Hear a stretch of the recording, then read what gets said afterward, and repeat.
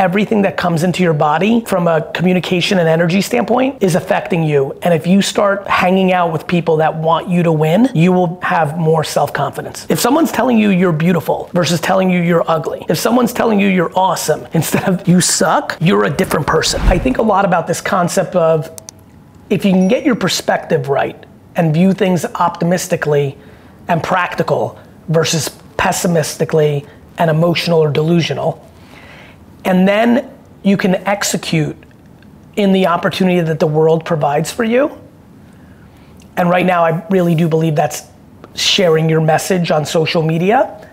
Well then, a lot of what people are gonna seek out in their lives can happen through that framework. And so I think the thing that will likely transpire on my talk is debating social truths and opportunities, and then articulating the underpriced arbitrage of the moment, you know, and that, you know, means platforms, creative strategies, creative formats, things of that nature.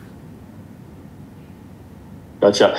Yeah, I mean, the conference is called Mindset Matters. So when you say that the important part is about sharing your message, what about those people that you know, they're super scared to do it? They're super scared for the feedback, the criticism. What do you say then? That I understand, that I'm empathetic, you know, that most people are actually built to overvalue other people's opinions, that it's a human norm.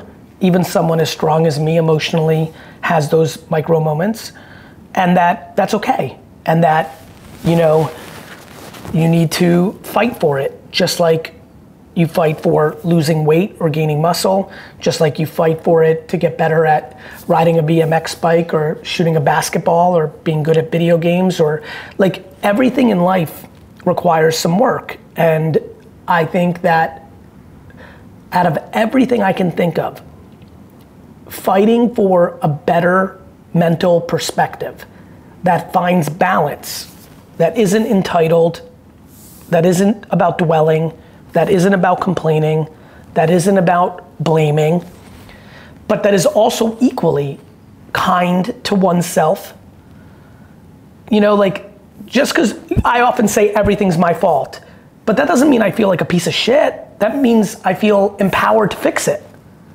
And so, you know, I think it's exercise of the emotional brain, not, you know, a lot of people are like, it's exercise of the brain. I actually think of that oftentimes as intellect.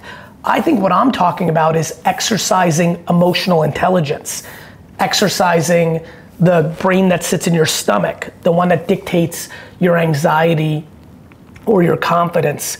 So, you know, I think mindset is an interesting word that often translates in my brain into controlling one's perspective. Do you have control of your ability to be positive versus negative, optimistic versus cynical, hopeful versus dwelling? And so, you know, that matters a lot. And then once you get there, then it becomes about execution. And that's where I get excited. I get very excited philosophically, and then I get very excited practically. You know, I get excited about half the speech being about like, enough, fuck, like we can actually like do this. And then once you feel like you've got people there, it's like, okay, let me tell you how to do this. Here's what's happening in social media. Here's how you produce content. A lot of it has to do with the mental stuff. One of the biggest reasons people struggle at social media creation is they don't have peace of mind, they don't have self-awareness, they have levels of insecurity, they lack curiosity, they lack tenacity. There's a lot that goes into it, and so those are the themes I think about. Yeah, and I mean, two months ago I had the fortune of interviewing another mindset specialist in David Goggins, and what he said really motivates him is doing what most people, you know, kind of making himself uncommon amongst the uncommon. What kind of motivates you? Like, you've built so much and you've achieved so much. What's that motivating drive behind all of that? The curiosity and the deep belief that I'm required to squeeze out all the juice out of the orange. You know, I'm extremely aware that I am fortunate genetically, DNA-wise, parenting, the luck of the draw of parents, the luck of the draw of circumstance, you know, coming from humble beginnings. A lot of things went right. Timing. I kind of view it like this. I got a grapefruit worth of juice in a world where most people get tangerines. It's now up to me to squeeze that as much as I can. And what that really means, to make it more practical to everybody who's listening, I have a gift of communication. It is what it is. I don't think I'm special because of it. It's just I'm good at it. People resonate with the way I communicate. I have incredibly good intent. And I feel a level of responsibility to leave the world happier, especially now when everyone's getting really good at making people feel unhappy. I mean, think about how weird it is. I have this great ability to communicate and am deeply optimistic at a time where the world collectively is as pessimistic as it's been in a long time. That's a real opportunity and a responsibility, and I'm very motivated by that. Yeah, for sure. Yeah, and I mean, one of your podcasts recently you said there are really two ways to build something incredible, and that was either you have a deep insecurity that you use that to fuel yourself, or a deep level of confidence and use it to fuel yourself. Can you expand more on those two ways? I'm glad you picked up on that. You agree? Actually, I'm going to reverse this a little bit. That hit you, right? Like, given the way you've navigated, what you're interested by, you can 100%. See that, can't you? 100%. 100%. Yeah. It's same for me. Like, I was like, oh wait, you know, because when you're a kid and you're still a young man, you're going through it. When I was a kid, like, you don't even think about shit like this. You're just living.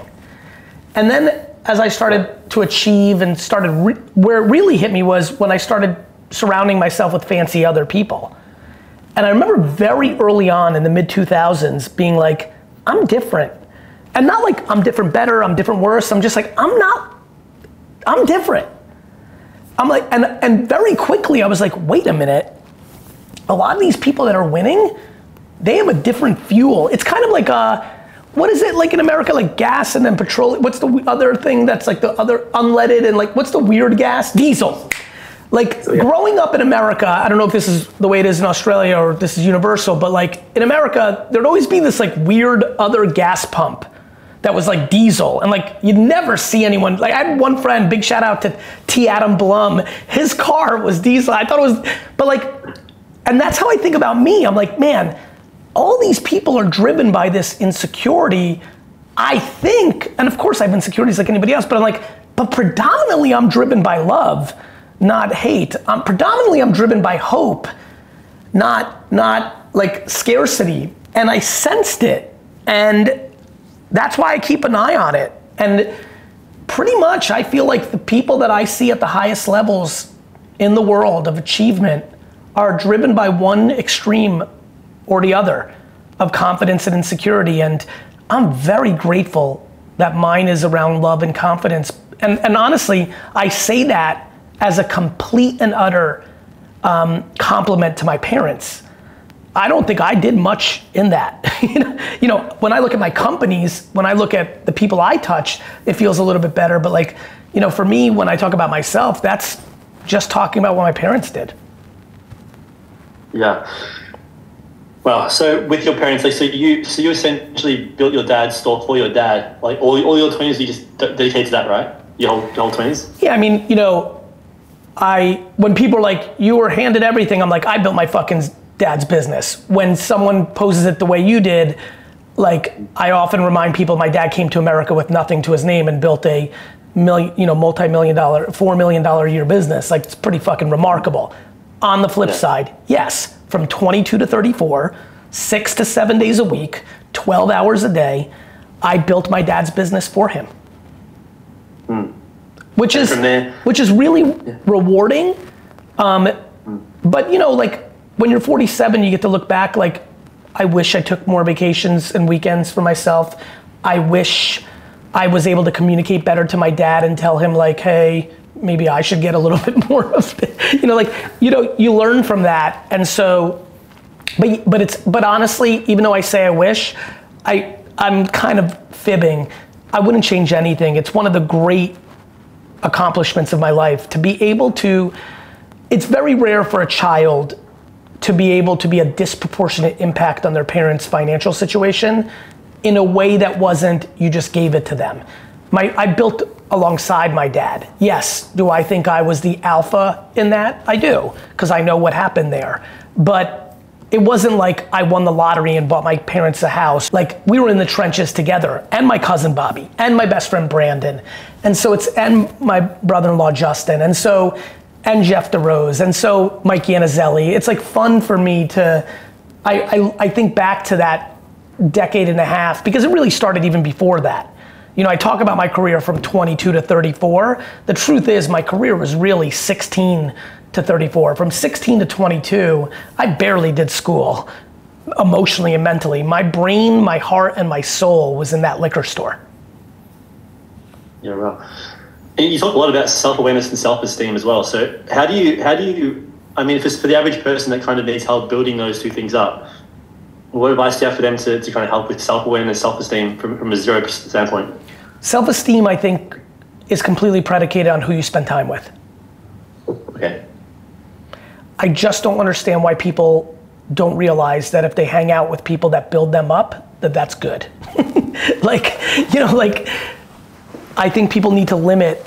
I think this is funny because we're kind of going thoughtful here. I just made pretend you asked me a question and you said, this just happened, by the way, this is how the brain works. And you said, just give me one thing, only one. It's the last thing you can say on earth. I'm gonna kill you right now, actually, but you get to say one last thing. It's funny where my brain went.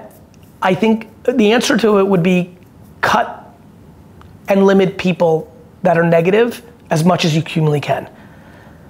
That doesn't mean you never talk to your mother again, for example, or your dad or your brother, but if you have a pessimistic, negative, cynical father or mother, I don't think you should never talk to them again. But if you're being negatively affected by it and you can feel it right now as we're talking, back to self-awareness, maybe you don't need to talk to them twice a day. Maybe if your older brother is just Debbie Downer, maybe you don't need to text him 6 times a day where he's just texting like, did you see? Like maybe you could talk to him once a week. And so, self-esteem is an easy one. Self-awareness is gonna be hard, which is why I'm saving it for the back end of this question. Self-esteem is clear to me at this point in life, which is surround yourself with more positive people, surround yourself with more positive noise. I'll give you an example. In America, obviously, we had a very tumultuous political scene for the last decade, right? Yeah. It was fascinating to me how many people stopped watching the news, stopped looking for the content on social, and went back to just watching Netflix or listening to music or listening to podcasts from David or other people that were positive, how much it impacted their lives. Because I talk about this a lot, the amount of emails, DMs, and conversations I've had with people who've now begun to limit how much they consume around politics and world events, and have gone back to leisure, sports, positive podcasts, lightweight movies, and how much better their lives are is profound. And I think that's how you become someone who can build self-esteem. You need to understand that everything that comes into your body, like food, from a communication and energy standpoint, is affecting you. And if you start hanging out with people that want you to win, you will have more self-confidence. If someone's telling you you're beautiful versus telling you you're ugly, if someone's telling you you're awesome instead of you suck, you're a different person. Yeah. Self-awareness is much harder. The only thing I've ever seen that's worked is making people that know you the best feel so safe when you ask them for critical feedback. Like you literally tell them like, no, I know Johnny, I know you're my best friend, And I know you think I'm just joking when you're about to shit on me right now. You think I'm gonna flip and you're gonna blame me for putting you in that position, but I'm telling you the truth. I don't know if I'm a good artist or I don't know if I'm good at this job. Just tell me what you think. And then also doing that with 10 people because you know that people have different opinions. That's been one of the things I've thought about. Creating a safety net for people that know you best to actually give you candorous feedback, but not letting one opinion in that environment carry the day, getting that from 10 people. And then if all 10 of them say that you're a little lazy, and you don't see it, there's probably a good chance you're lazy. Awesome. I might take a turn back into the marketing for Neff the end. So right now, what are you seeing in terms of what platforms where we should be paying our attention to in terms of creating content? For Australia, Facebook Reels, YouTube Shorts, okay. LinkedIn are 3 that are completely underpriced, and you can get a lot more awareness for your bang for the buck of the content you make. Those 3. Okay. And is that still a focus on organic or also paid ads or both? Both, starting with organic, and when something over indexes, then put paid against it. You also mentioned that you think what you're doing right now is minor leagues compared to what you will do at 50 to 60. So do you want to expand that a bit for us?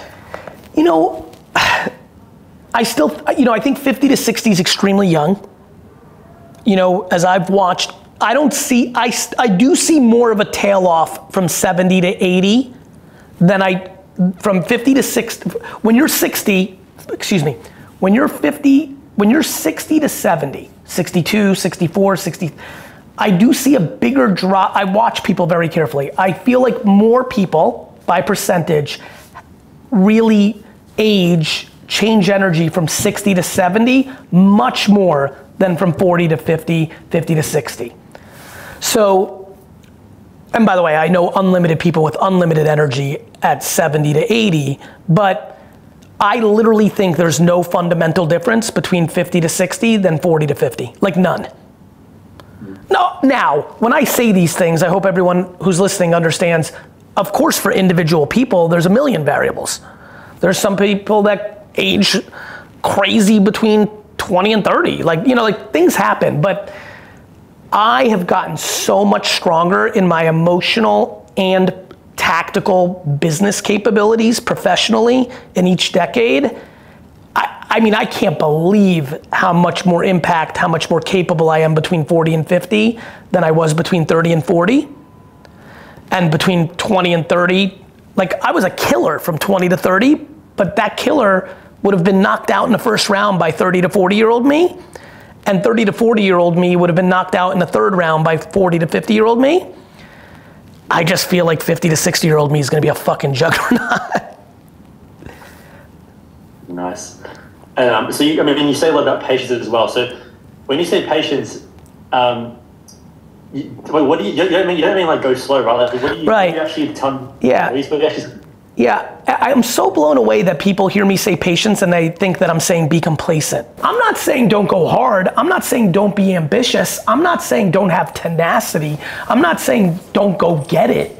I'm saying don't burn yourself the fuck out. I'm saying be strategic and realize that if you put 6 years into something, I'm saying get your shit right. Do you know how many people promote something that's half pregnant and then promote it with all their might, but it doesn't do well because once everyone buys it, they don't like it? Like, get your product right. If you spend 3 years on getting your product right, it's gonna do much better long term than if you spend 8 months getting your product right and then you go hard promoting it for a decade. Like, patience matters. Build real relationships. If you want something from everyone right away, you're not gonna have real relationships. If you're asking, be patient with your relationships.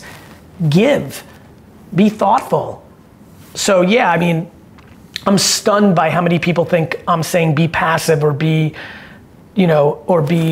complacent or be lazy. I mean, I just laugh. I watch these clips sometimes in my feed.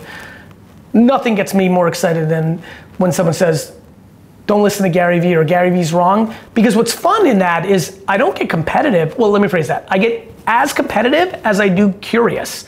Like, I love changing my mind. I love being wrong.